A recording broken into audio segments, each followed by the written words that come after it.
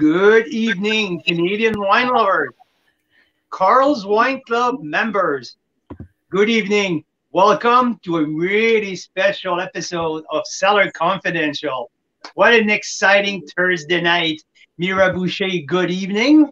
Good evening, and special guest Sandra Oldfield. Special guest. No, this way, special guest Sandra Oldfield, joining us live from the Okanagan Valley. We are here in West Kelowna. We want to say good evening to all of you Canadian wine lovers across the country, especially you, Sandra. Good evening. How are you? I'm great. I just had some wine. I'm coming down off of some wine, and I'm ready for hard questions tonight. You know what? I wasn't ready to get to the hard question, but I'm sure that Mira dig pretty deep into the whole Sandra Oldfield biography, and I'm sure that she down here has the hard question. So, you know, I'm just a wine guy here. I'm interested about your wine passion. I am excited to just get to know you, Sandra, and I'm sure you have some stories up your sleeve. I've heard of one involving ordering a gun online. Oh, yeah. I would love to know about at some point.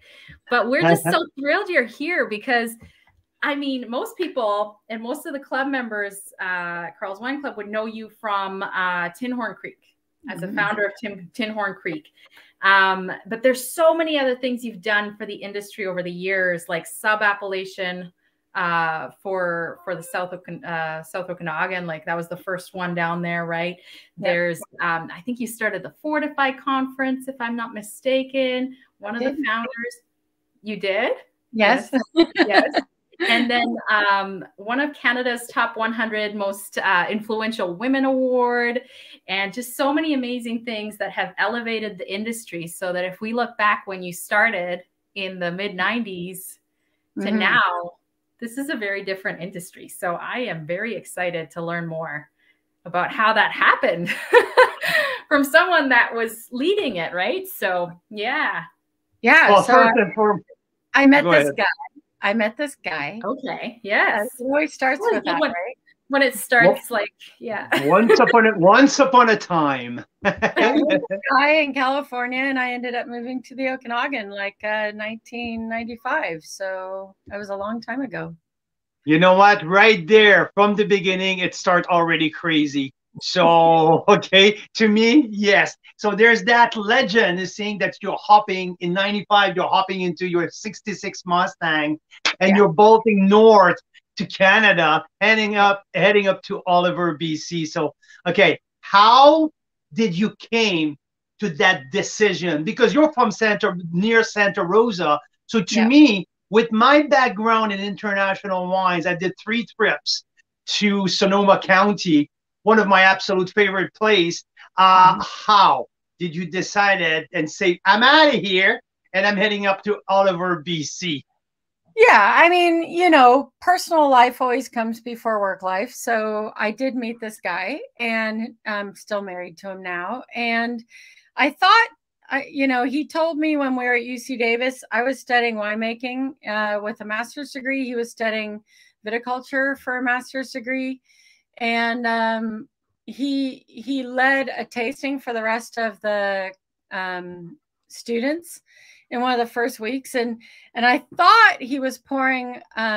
He was talking about northern wines, so I thought he was from Oregon, to be honest with you.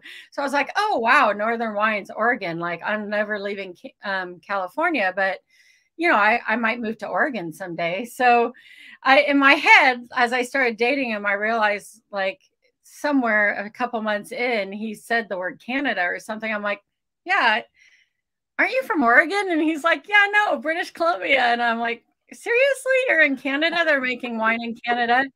So yeah, at some point, you know, the personal life overtakes the professional. But in this case, I felt, you know, like we wanted to get married. And I also had a great opportunity, I knew, to come up to an area that at the time only had about maybe 25 wineries in it.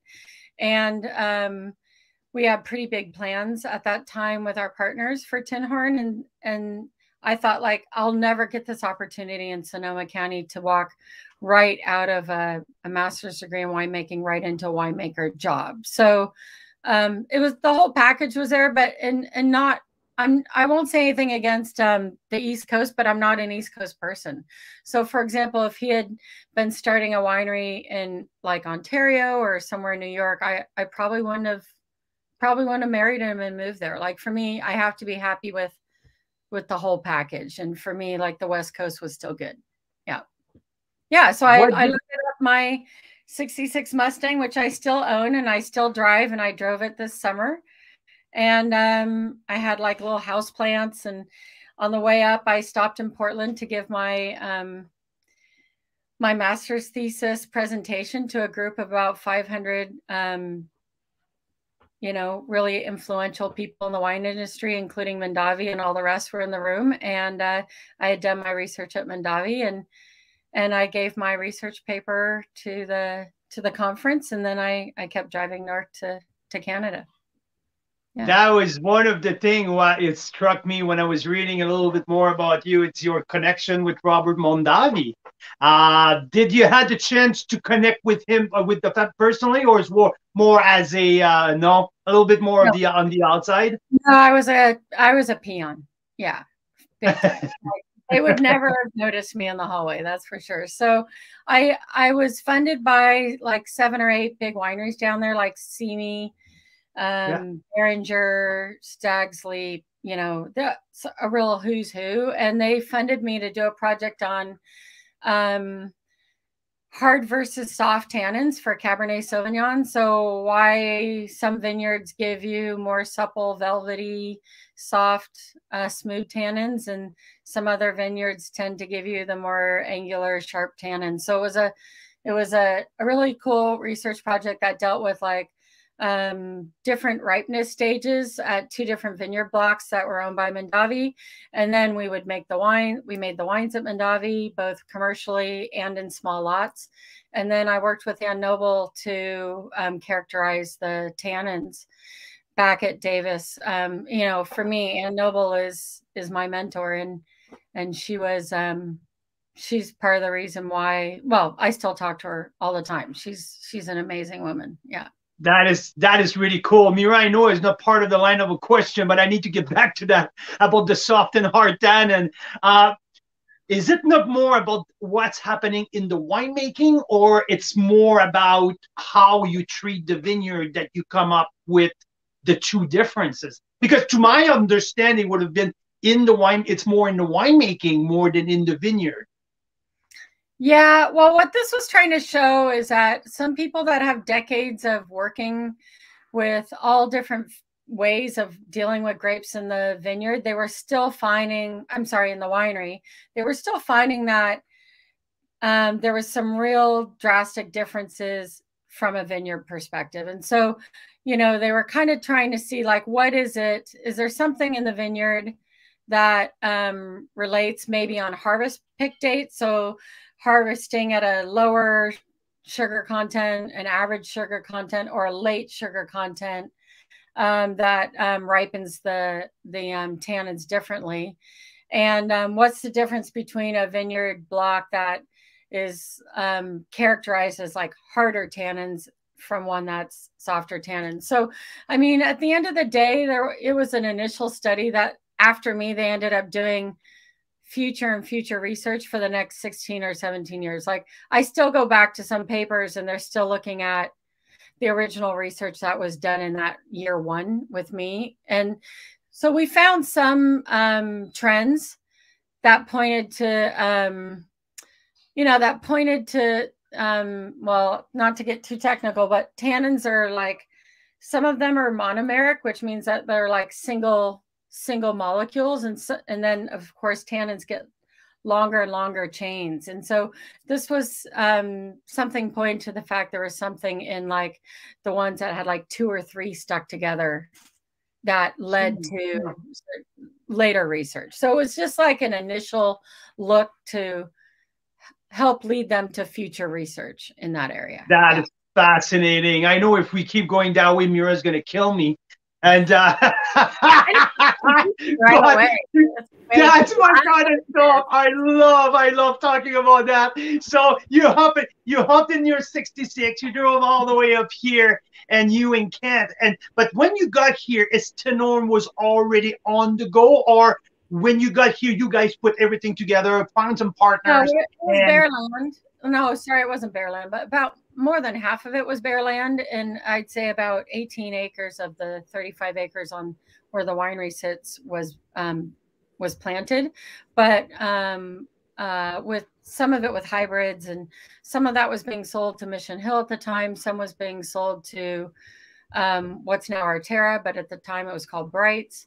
And then, of course, the Black Sage area where we owned 130 acres over there, that was all bare land. So it was pure, putting the posts in because there was no people around us. I think even Burringau was just maybe a year after us, right? So all very new. Yeah. Is the guy at Desert Hill were there already with the Three Boys Vineyard? No, not yet. No over there. Like the only winery that was over there at the time was Burringau a couple years later. So there was Harry McWaters had his vineyard there, which is now part of Phantom Creek, but there was no physical wineries over there, let alone not that much vineyard land. That's what I'm drinking tonight. That's what I'm tasting. I have a Harry McWater collection, White Heritage in my glass tonight. So yeah, another part. True trailblazer, right? And he knew that Black Sage area had the best potential. And we bought 130 acres over there, and then we were making wine in a building that was kind of like a one-bedroom house that has since burned to the ground on the property, but it was like no floor drains. We gutted out the living room to put the barrels in. We gutted out the kitchen to make the lab. We got it. Yeah. So it was super teeny tiny. Yeah. Yeah. But it's for you, because you and Ken in viticulture, you in winemaking, your first assessment of let's say, not call it the golden mile at that point, but your first assessment of Oliver, BC in terms of potential of grape. You guys were all over Merlot to start, all over. What was your first, the first bread to say, okay, we go for this here? Yeah, I mean, that was all just part of the business plan, because it was still pretty well, people didn't know what grew best where. So we knew that it was a warmer area. So we definitely knew we were going to focus on reds. But, do you choose Noir? Do you choose Merlot? Do you choose Cab Sauv, Cab Franc? At the time, nobody else was growing any of that there. So the question was let's just do it on paper. What should work here, given degree days and ripening times? And that's why we chose Cab Franc, to be frank, is because it has a quicker ripening time than Cab Sauv does in most years on the books, right? So not knowing anything different, we're like, let's plant some Noir, let's plant some Cab Franc, let's plant some Merlot, Pinot Gris, Chardonnay. I mean, we were originally supposed to plant Pinot Blanc. We ended up planting Gewürztraminer instead. So it was a lot of it was just on paper and what you think's going to work, because there wasn't any of that down there at the time, right? Yeah. Wow. It's amazing. You're getting in, it's like, oh, that guy grows a good X there. Let's grow X there too. But that wasn't happening back then. Yeah. Was there anything going on in Osoyoos, or that was only in Oliver, I believe, right?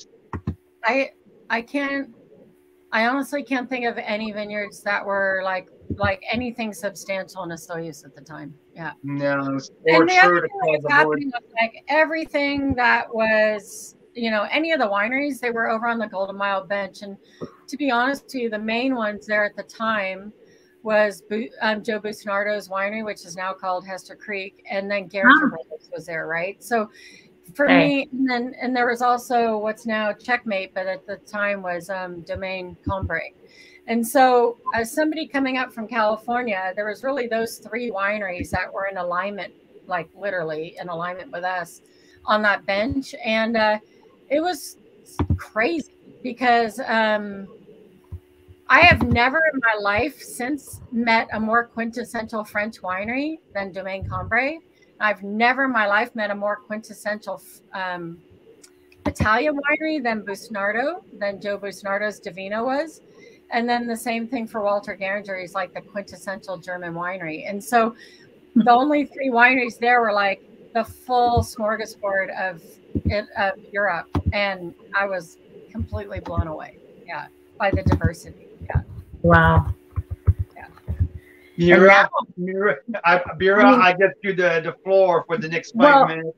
Well, I'm just reminiscing and thinking, Sandra, like tomorrow we're going to be driving down through those parts and picking up 14 different Syrahs, because next week is International Syrah Day.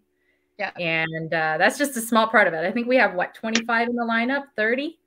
Yeah, 30 Syrahs in the lineup that we're going to open side by side next Wednesday night. So that's pretty exciting. And a good at least dozen of them are down through that region. Yep. And I think there's over 300 wineries in BC now. So in 27 years, it's just exploded. So I want to know a little bit more about those growing pains. Like, I want to know, at what point did you say, we need a sub-appellation? Like, let's get organized, or like, I was way down the line. I think the focus for me was all on our growth curve at the time, because we owned 160 acres, but we were planting 30 to 40 acres a year in the early years. So every year we planted 30 to 40 acres. And so what was happening when I first started at age 28 or 28, 29, somewhere in there, as a new winemaker, we made 1,000 cases in 1994. And then every year after that, it went 1,000 cases, 3,000 cases, 5,000 cases, 15,000 cases, 25,000 cases, and then 40,000 cases. So in the first 6 to 7 years, we went from 1,000 cases to 40,000 cases, which is psychotic.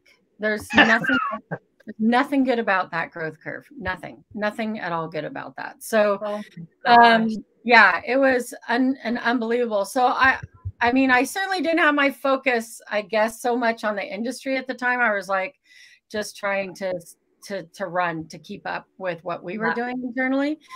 But, all along, there was a lot of discussions about VQA and national wine standards and, trying to, how do we get into the European Union, and should we have a taste panel? I mean, all the stuff that we still talk about half the time now.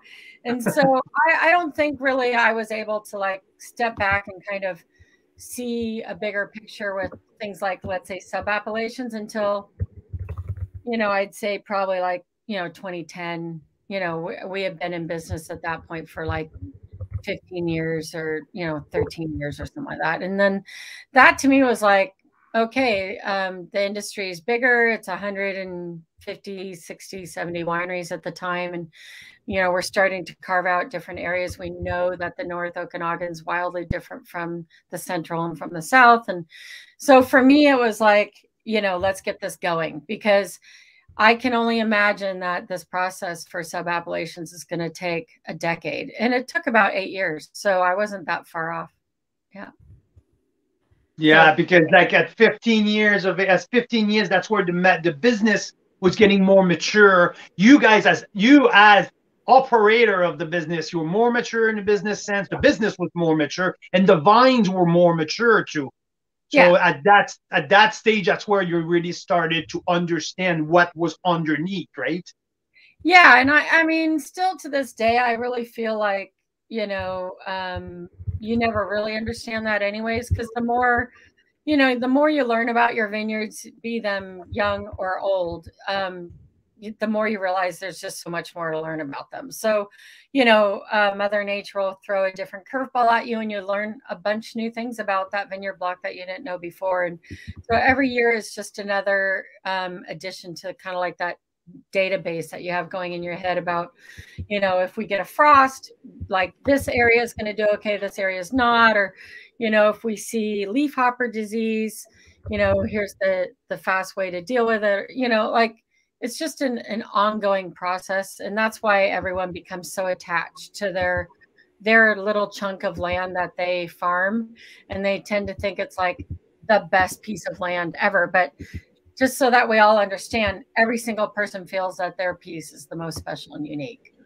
That's for And sure. Hey, when right. did the Syrah really make his appearance on the scene? Because if I look at the south of the Okanagan right now, I would say the grape who has the most potential, to me, it's the Syrah. I Yeah. know that was not the case a long time ago. So when did the Syrah make his appearance for you guys became under your radar? Well, our first vintage for Syrah was 04, 2004. So I think we planted it around 2001. But you know, there was Syrah in the valley at the time when we moved in. That was at Nickel Vineyard. They were the first Syrah in BC, and they were the standard bearer. They were the ones with like they were just making amazing Syrah there. And then, you know, I'm pretty sure Burrowing Owl was making a Syrah long before we were. But I disagree with you in one sense. I mean, I agree that, you know, Syrahs are pretty awesome in BC and they're very expressive. I don't recommend people grow them, though, by the way. They are not they're not well suited for this environment right now. So I just like they're sexy. There's no issue with them, and they make great wines.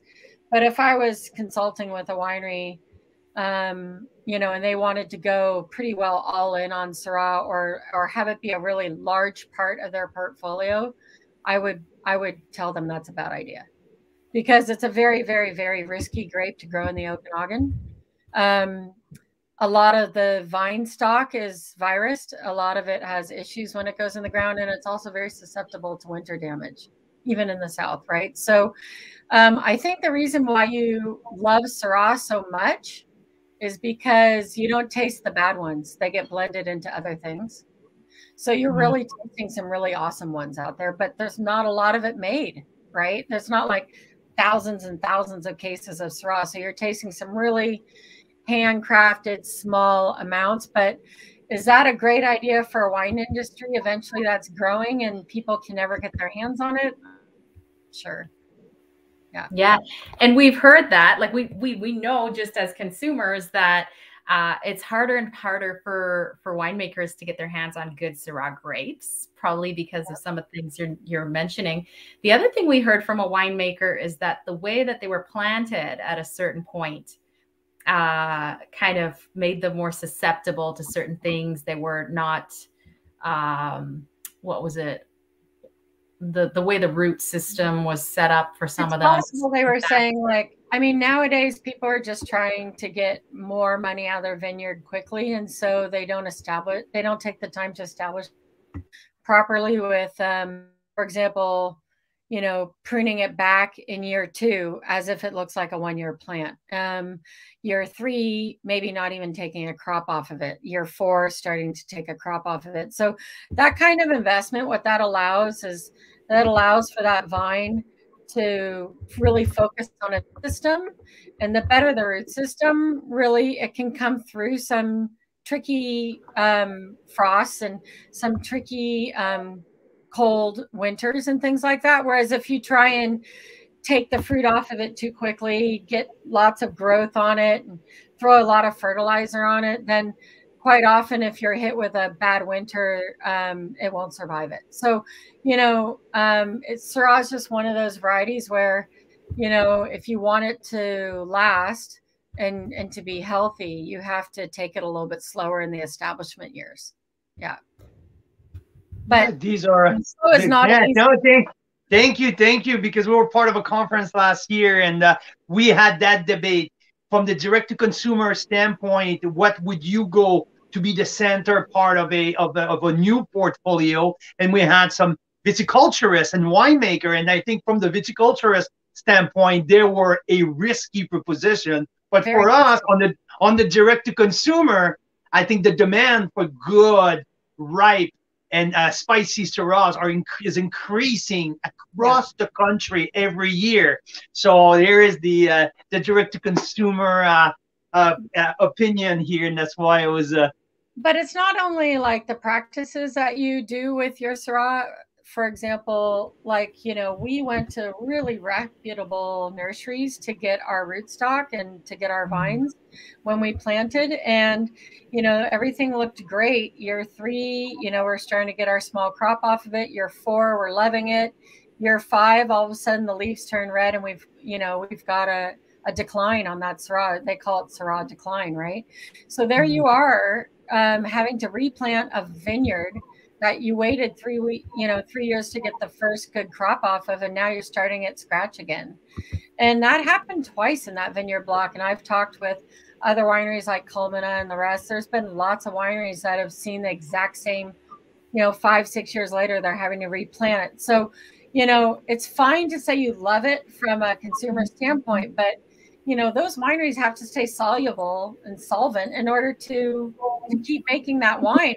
And that's not a great business plan if you keep planting something that, struggles, right? So I'm not saying all Syrah struggles. I'm just saying you have to look at it not just from a consumer point of view. You have to actually grow what's right for the area as well, for a reason. That's the key, isn't it? And not jumping on a trend just because it's a trend, just actually listening to what the ground is telling you it can give you. Yeah. And if the trend is like, we love Syrah and we know we're always going to be paying big dollars for it in BC, then fine. Accept the fact that any of these 30 Syrahs you're tasting next week, there's not a tremendous amount of each one of those made, right? That's true. A few acres of this, It's not like thousands of cases of Syrah that any one winery produces. So it's probably okay. Like the scarcity of it and the rareness of it keeps the price high as well. And then you don't have all your eggs in one basket. You can plant more of other things that grow well. I mean, there's no problem with that. I guess I just get worried when people come to me and say like, Syrah is hot, Syrah is awesome. We're going to be a 5,000 case winery and we want 4,000 cases of it to be Syrah. And I'm thinking like, that's super risky as a business. You may not survive. You may not survive that. And this is why we call it Cellar Confidential, because chatting with people like you, Sandra, who, you're a pioneer of the industry. You're not specifically tied and worried about the image of any particular winery, like a lot of winemakers that we was when I was at Tinhorn, by the way.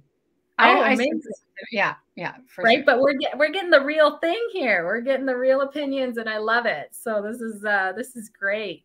And so I'm not down on it, but like I said, it's a holistic industry. You have to, you do have to look at things from a production standpoint and from a growing standpoint and from a consumer standpoint. But then at the end of the day, you also have to take a look at where you're physically at and does it make sense? And And the best wines happen when you actually like have all that working together. I think so. Yeah. Because would it be making something that just keeps failing on you, right? Mm-hmm. Yeah. Would it be safe to say that probably in the South, the backbone of a very solid business plan will be Merlot? Well, for ours it was, but Merlot also has its drawbacks. It is more susceptible to winter cold than say Cab Franc or Cab Sauv is, right? So again, a lot of this is really site specific. In general, in the South Okanagan, you can grow reds, but there's absolutely low spots and frost spots and, cold outflow spots where you shouldn't be growing it. For me, if I had to pick an all around, again, everything has a little bit of a drawback and some positives. Merlot is quite good in the heat. So in the heat that we get in the summer, Merlot really, kind of responds to that. But as soon as we start getting into the fall and the temperatures start dropping at night, Merlot kind of shuts down a bit, right?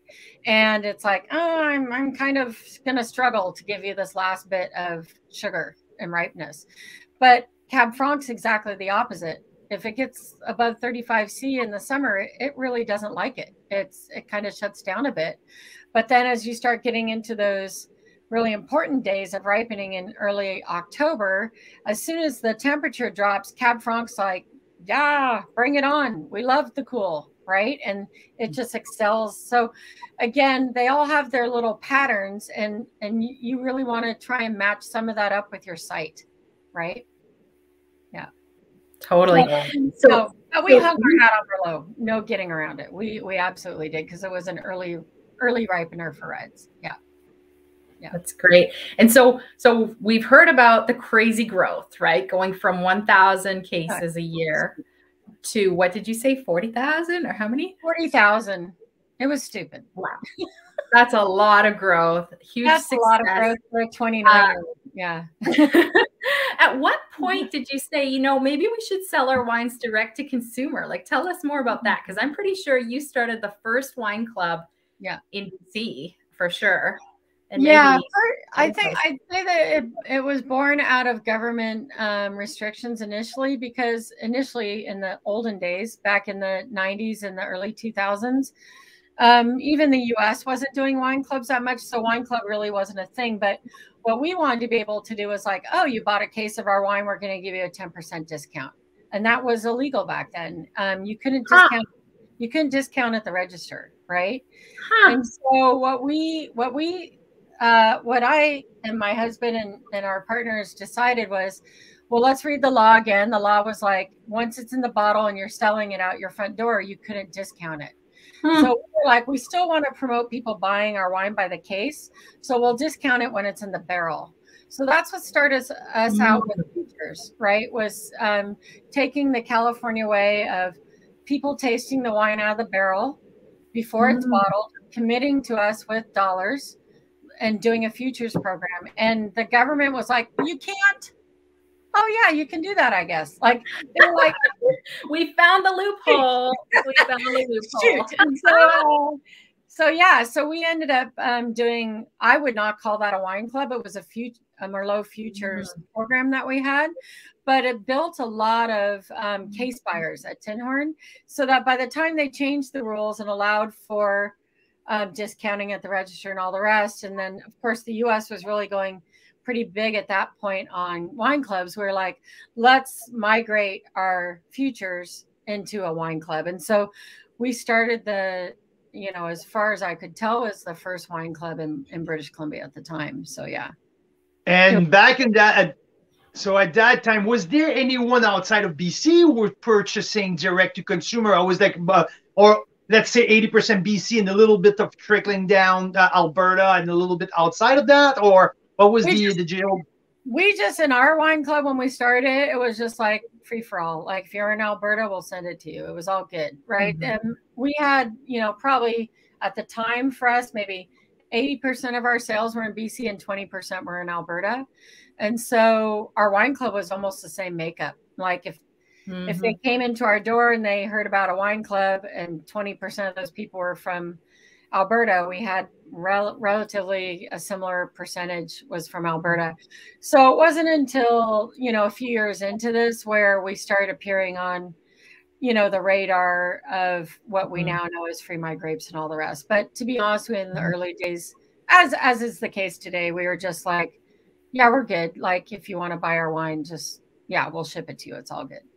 So we shipped, all across the country pretty well right from the get-go. And up until the day when Tinhorn sold, we were still basically just doing whatever we wanted, was selling wherever we wanted. Nice. Yeah. So speaking of Free My Grapes, right? So this is one of the stories I'm dying to hear about. And if you've got other wild ones like this, Sandra, please. The cone of silence is around us. The Cellar Confidential. No, I'm kidding.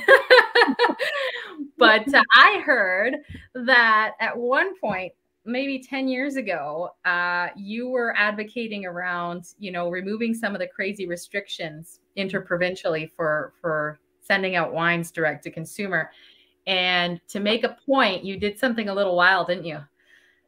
Yeah, well, I mean, it was just kind of obvious because like the US had already, it was around the time, I think, the US had the same laws. So this is not unique to Canada. We both went through prohibition laws and all the rest, but they had a Supreme Court case that basically got rid of that.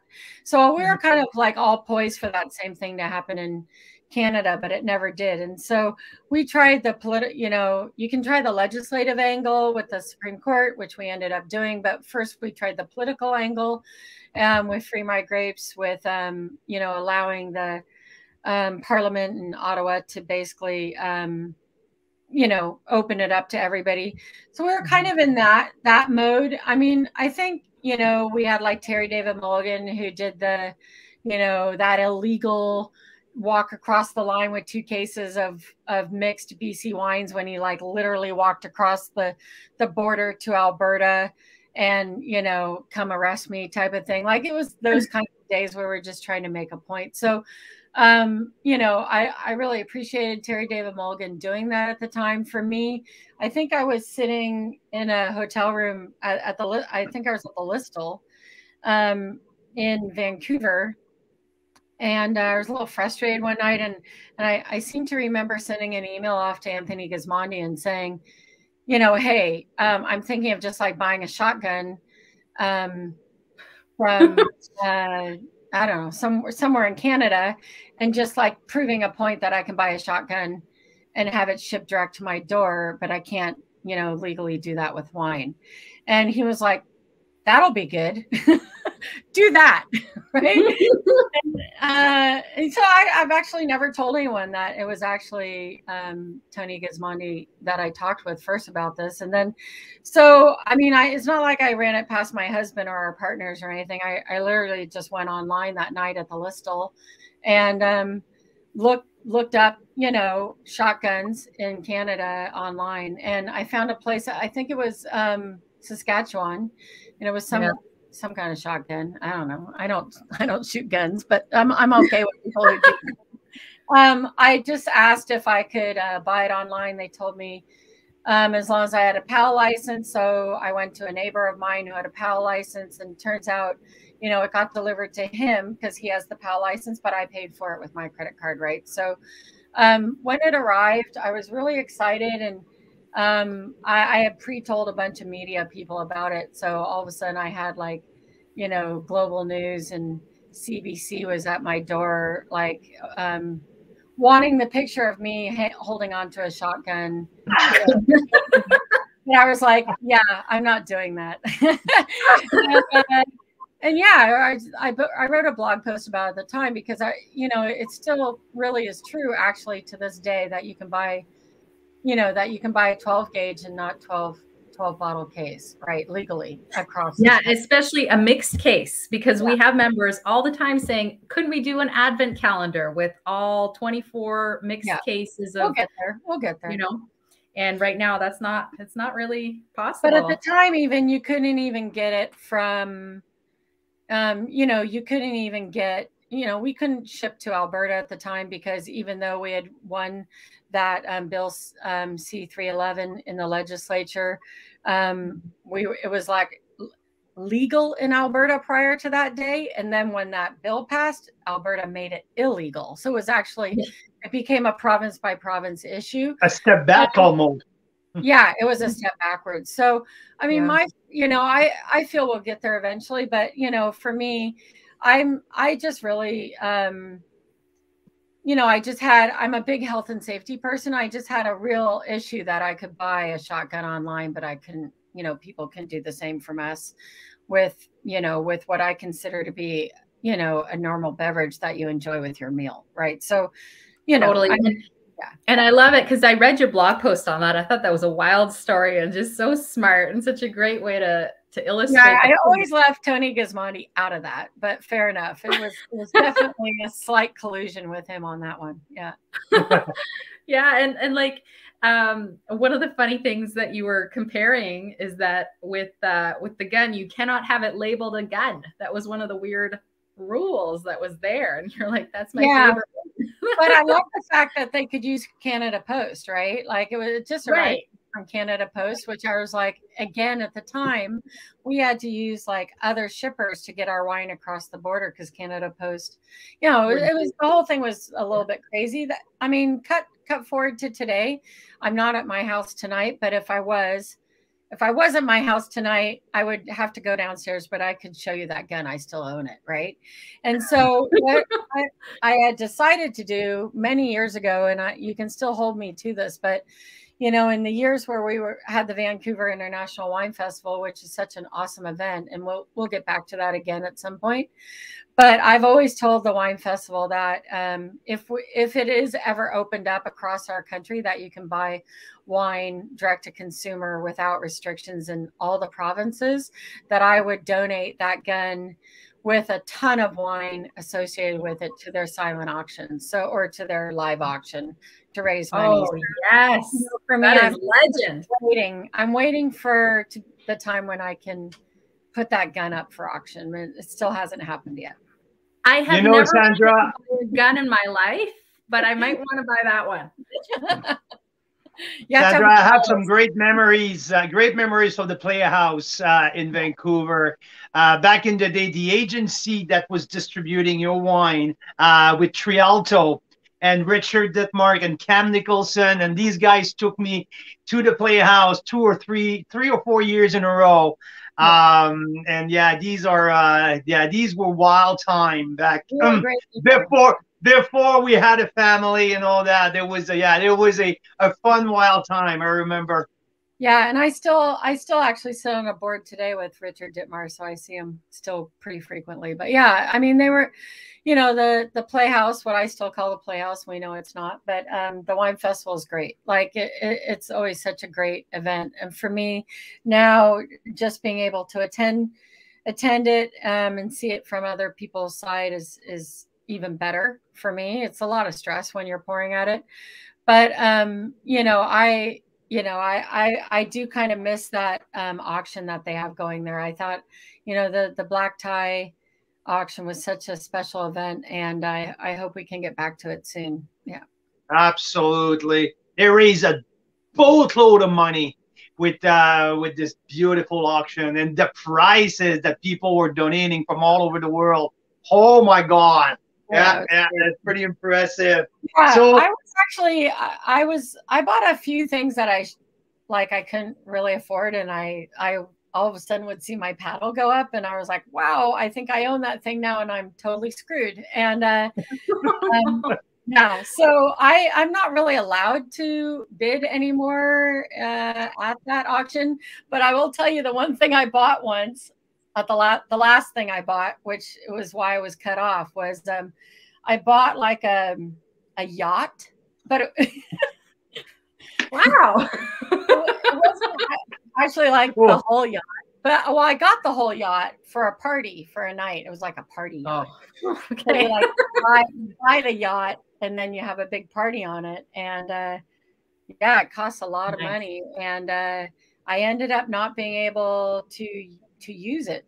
And I ended up redonating it back in. So hence the reason why I don't go to live auctions anymore. Yeah. Yeah. I just can't picture cans like, you did what? Oh, yeah. It was not a good day. That was not a good day in my life. Sandra, if you drink wine, if it's not BC wine, which kind of wine is on the table for dinner when you host people? Mm-hmm. Yeah, well, I like all wine, honestly. So although obviously a lot of our cellar is BC wine, I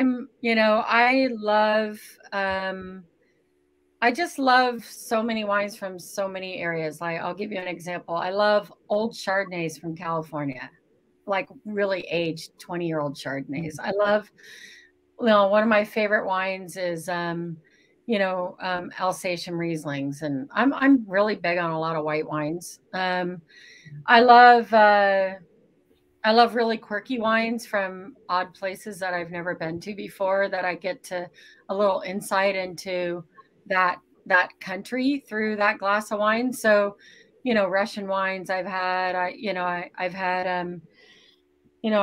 think I had a wine in Thailand of all places. Like, I just love wines for sure. But to be honest with you, we don't get a massively great selection here in Canada. You will get a lot more of the mass produced stuff. And, you really have to be in that country that you're at to really appreciate the really handcrafted ones. Same way with people coming here, right?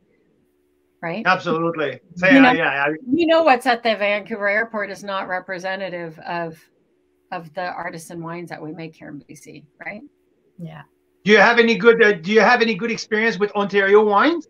Oh, all the time. Like, I've been a big fan of Ontario wines for a long time. I mean, again, like for me, the standard Riesling is still, I can't get past their Rieslings there. I tend to like fall in love with their Rieslings, and then they want to pour me more things. I'm like, I'm sorry, I'm just going to hang on to this Riesling for the next little while and drink it. So Yeah. I'm still a huge just believer that is what I love the most from Ontario. But, obviously they make, for me, I think they really excel at Cab Francs and Chardonnays as well. Those would be my top. Mira has a pretty cool Riesling in her glass from Ontario right now, and it's 2015 Pearl Morissette Black Balls. Black Ball. Nice. I've got 2022 tap water from the sink tonight. Penticton appellation. Penticton sink.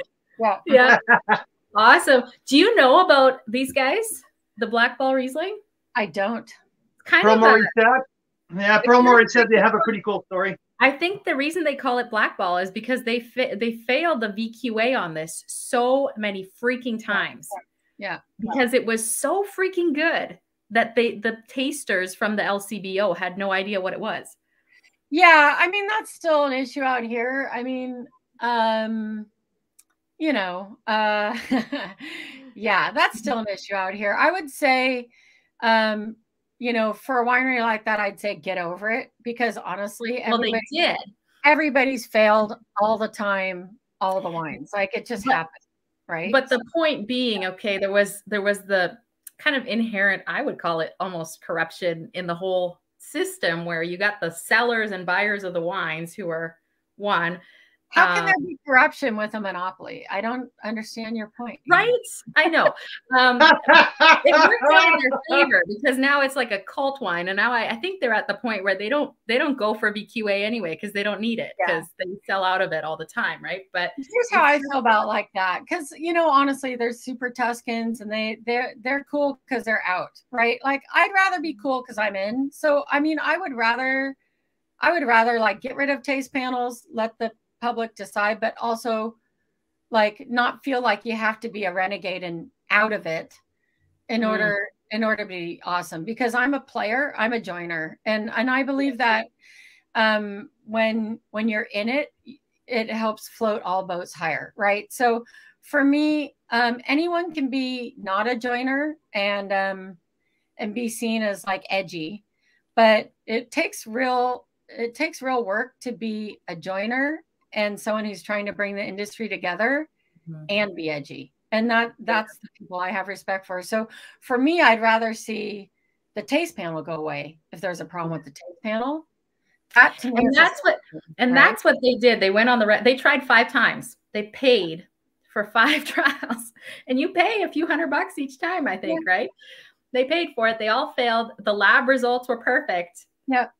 The tasters just didn't. Yeah, to me, that's where the problem started, is where the lab test, it comes out clean out of the lab and it doesn't go to the panel. That's where I'm like, okay, now we're talking about opinion here.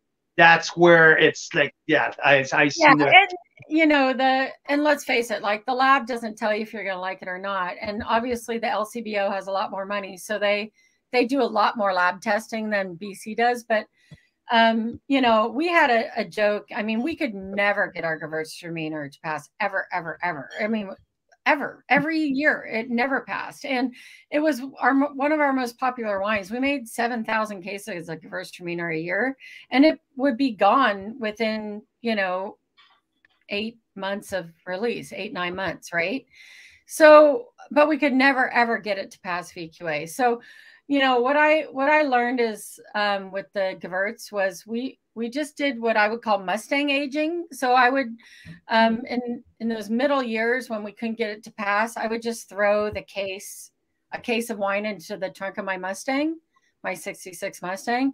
I just drive around with it for a month, and it would get hot and cold and bounced over and beat up. And then we put those bottles into VQA, and it was like, it passed. Right? Because they were just like, it's not aged enough, or it just hadn't come together. So we would just like hyper age it. Oh, by the way, that's illegal, just so you know, because it's supposed to be the same wine that people buy off the shelf. But anyway, we would just Mustang trunk age our Gewurz every year, and it would always pass. But you have to learn tricks like that, right? And why should there be tricks like that? The answer is just get rid of the taste panel, right? That's it. Plain and freaking simple.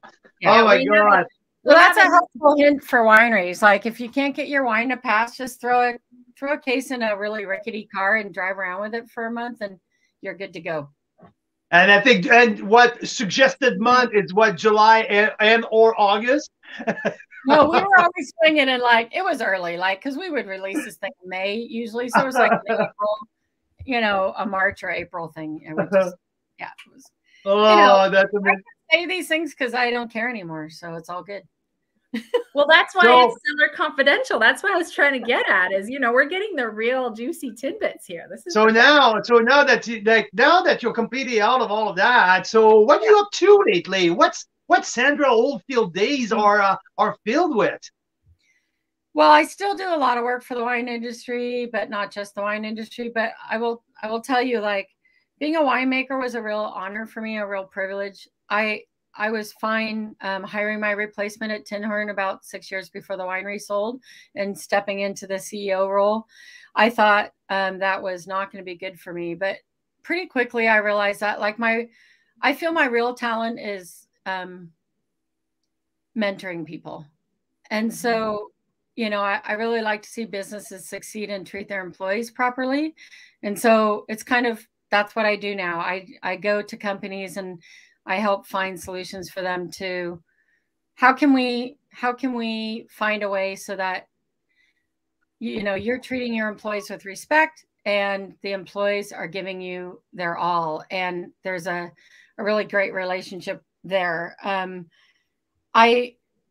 I don't know how long I'll be doing that for, because at some point I'll probably move into, I'll be in something else. But for right now, that's what really excites me is trying to find solutions for companies, not just wineries, but, companies that are really struggling with the hardest part of their business. And to be honest with you, the hardest part of your business is always your people. And it doesn't really matter what business you're in. It's always the people. And so it's not that people are hard. It's like learning how to manage them properly is hard. And so, this is my 6th Zoom call today because that's what I did from 7:30 this morning till 6 tonight. I was on, I hosted a webinar for Fortify on mental health and, how to deal with your employees that are having mental health issues. I dealt with, the tourism industry. I'm pretty well heavily into the tourism industry right now as well. So, and I'm dealing with clients that are basically, asking for help on that kind of stuff. But on the side of my plate, I do a lot of work with sub-appellations still. I get called on when a new area wants to form a sub-appellation and they just want it's the process streamlined. And now I've done like 4 of those. And so I'm getting a lot of calls for, people that are exploring that idea in BC as well. Yeah. Who is working on their one? I heard through the grapevine that East Kelowna are putting some stuff together. Is it crazy? I'm not working on that one, but I work with the guy who does the science on that. They are definitely, we've finished the process for Lake Country, but the only thing that's, I'm not totally sure it's happened yet because we're still waiting for the legislature to meet and approve it in Victoria, right? So that process is pretty well done and just waiting for it to go through. We're working on other areas in the south of Okanagan, Black Sage, areas like that. So, there's not a tremendous amount of them out there, and it's not something I work on like daily or weekly or even monthly because it's a relatively slow process. But, I do know how to streamline that now with, trying to, it's a really hard thing to draw a line around a region, not just because,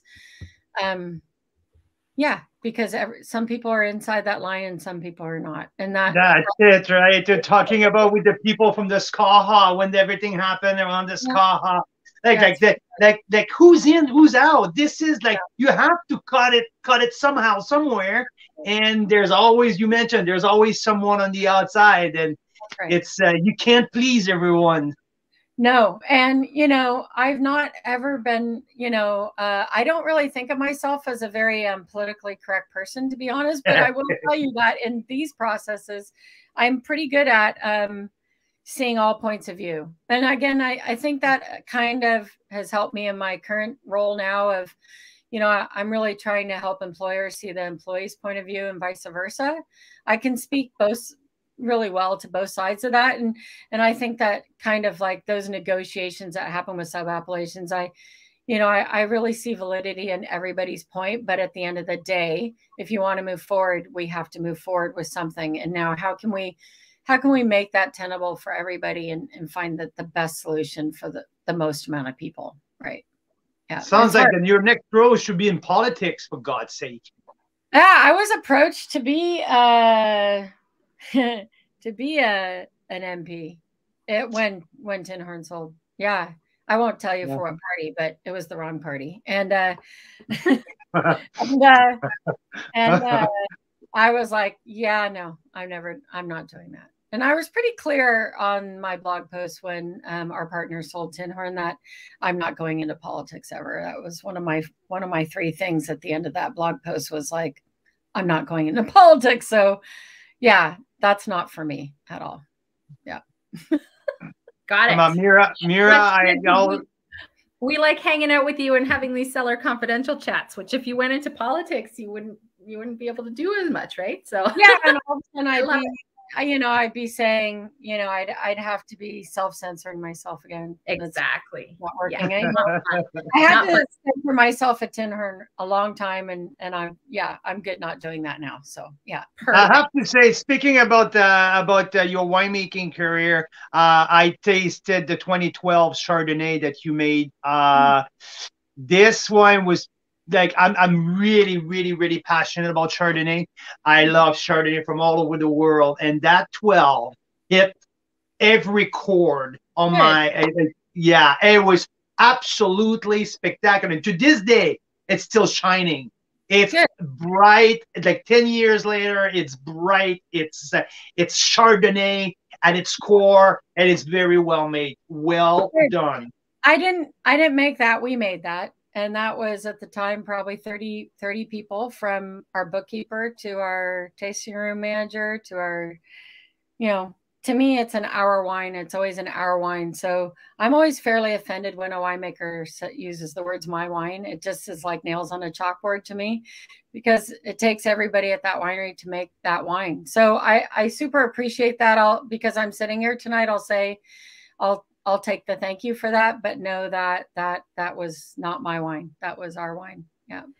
And so, Sandra, I have a question for you about that, because I've been thinking a lot about culture and terroir. And I think that, I think it was one of these Cellar Confidentials, Carl, we had Mark Simpson on, and he's kind of a one-man show winemaker, right? And he makes some great wines. And he said, what people often don't realize is that terroir, sure, it's the dirt, it's the climate, it's all these things, but it's also the winemaker. It's like who makes the wine, and it's the talent behind it. And so he's a one-man show, but I'd like to extend that. Like, it's all the people, right? It's the vineyard manager, it's the person at reception, it's everybody, right? And 100%. That brings me, what's that? 100%. 100%, right? And that brings me down to, and that's why I love wine, because I feel like you get a glimpse not just into their climate there, but you get a glimpse into the real culture of like how people do things. And there's culture, as for countries, different countries have different wine styles because their country's culture is different. They eat different things. They pair their wines with different things, but it's also, on the micro level of the winery. And that's what I want to ask you about is, we've worked with 80 wineries fairly closely in the last couple of years, Carl and I, and we can sense right away what the culture of that winery is about. Well, I can too. Right? Almost like, and there's been a few where I'm like, I don't want to touch that winery with a 10-foot pole because I can smell the culture from here and I don't like it. And then there's the ones we work with are the ones where it's like, okay, they have a great culture. They're fun. They, you know, they're all different, and we want to work with them. And I taste it in the wine, frankly. I enjoy the wine. I agree. You can taste it in the wine in a sense, but even if you can't, the answer is there is no such thing as a one man or a one woman show in the wine industry. I've yet to find anybody who can bottle 1,000 cases solo on a bottling line. So I have to remind wineries quite often that even if you're literally the only employee there, you're still bringing in part-time people all the time to get the work done. So aren't they important? Aren't they? And there's a culture with that. You build a culture of how you do things, right? And what your values are. And that's why wine is a communal thing from day one, from thousands of years ago. Just like what you right now, because quirky wines, like a winemaker can make a quirky wine, and holy, if you don't have the right people selling that wine in your tasting room, you'll never sell it. And so really, was it a great wine or not if it's still sitting on the shelf and not in people's bellies, right? So yeah, if your team didn't buy into it. Exactly. And if they can't learn how to sell quirky wines and stuff, like, and again, like, that team's only as happy as getting a paycheck. And you know, and that might be, you know, an accounts receivable or payable person, or like, that's why I'm saying, like, it's so, to me, very offensive in a sense when people are like, you know, we love your wine, or worse yet, the winemaker says, you know, my wine is ... And I'm like, hey, I know all the people behind you. They're just staying quiet right now because you have a big ego. But I have to tell you, like, there's a lot of people behind that wine that you're saying is your wine, right? Yeah. Yeah. So it's actually, winemaking is a leadership exercise, isn't it?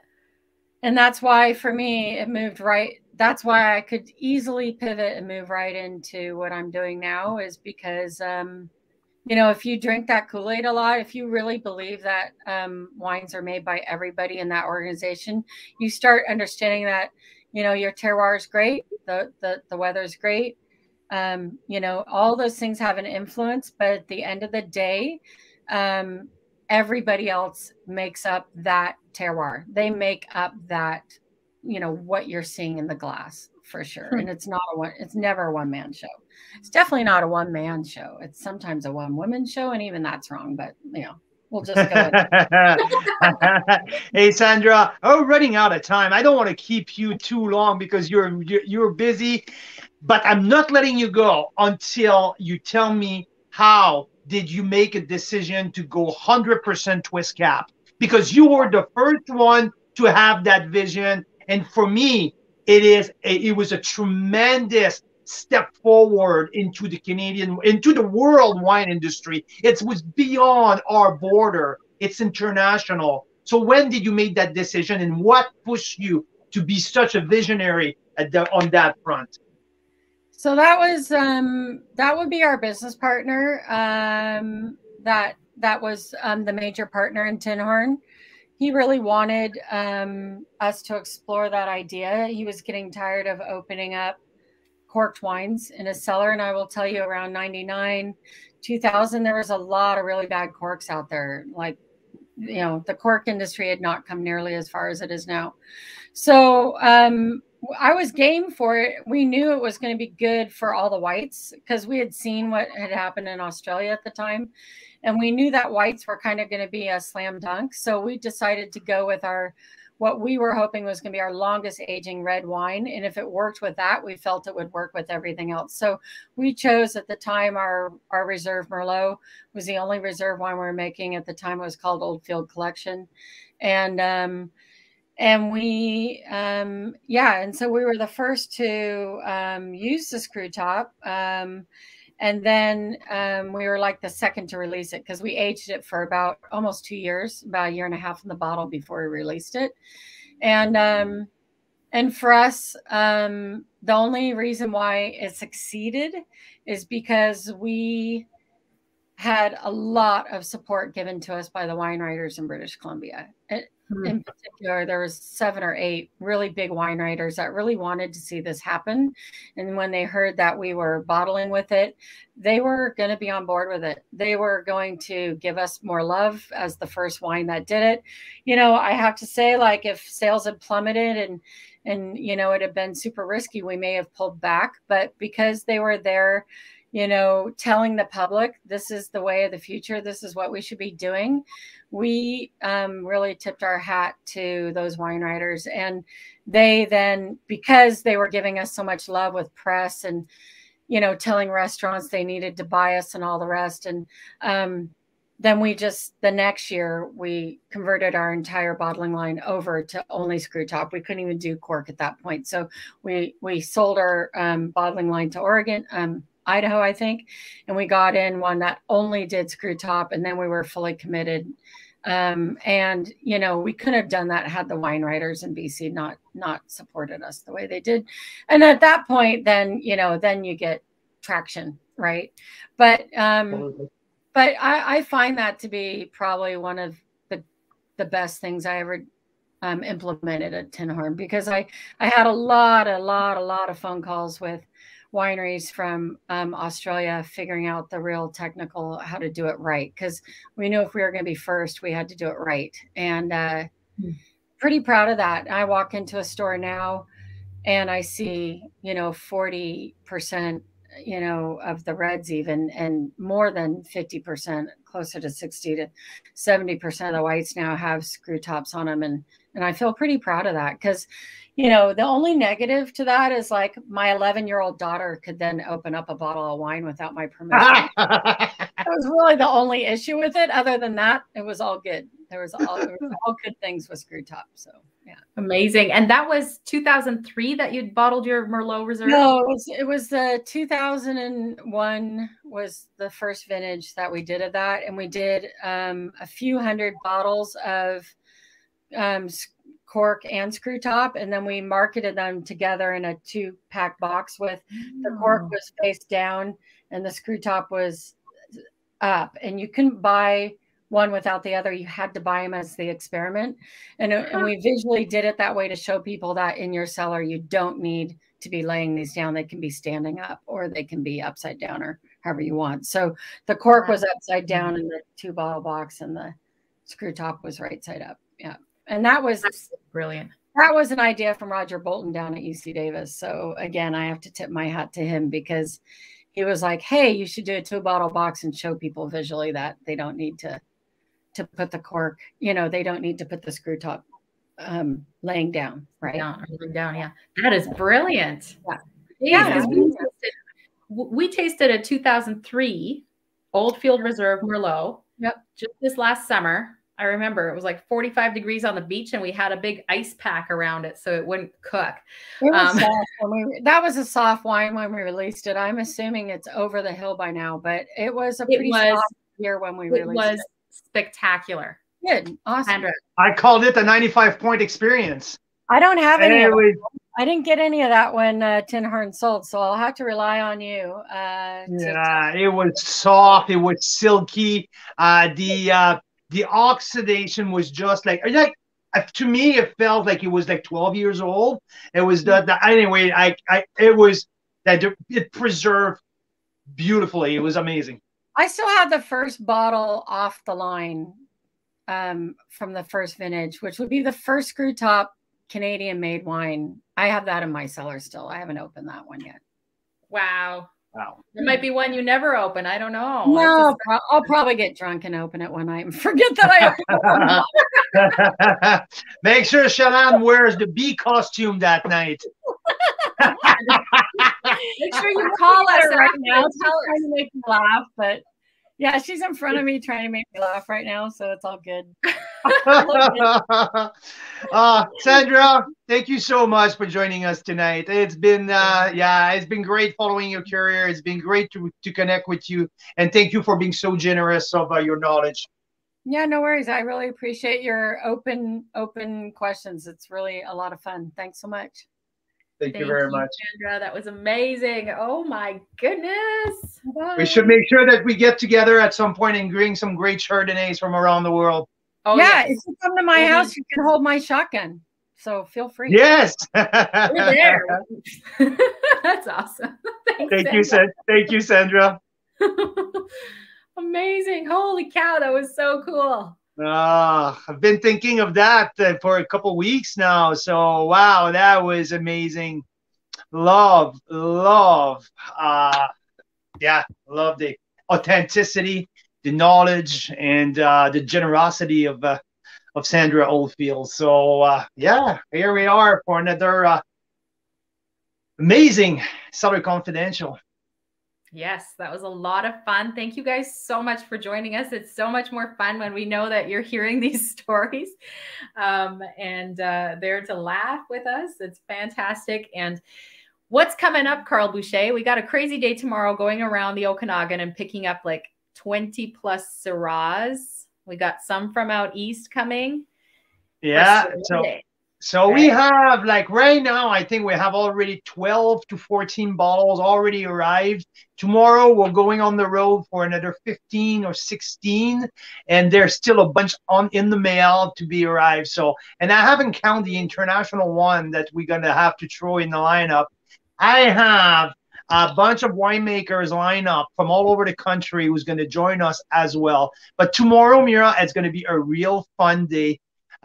Stopping winery to winery, saying hi to, just like Sandra was mentioning, you know what, like tasting room people are so, to me, like, it's so much fun to say hi to these great people who tell the story of the wine. Sometimes just grabbing the winemaker when they're doing punch down or like cellar work, and we're ending up having so many great conversations.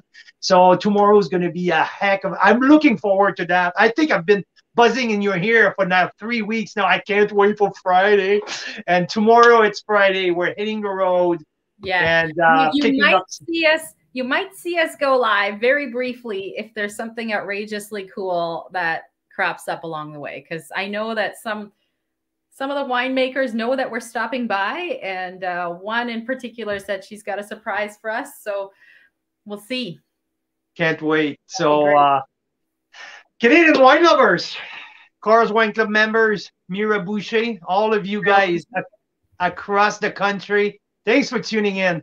It was a heck of an evening. I'm filled with that generosity of knowledge, and I feel good about what we do. And I'm glad that we had a good audience tonight to listen to Sandra Oldfield, founder of Tinhorn Creek Winery, and still very involved into our great Canadian wine industry.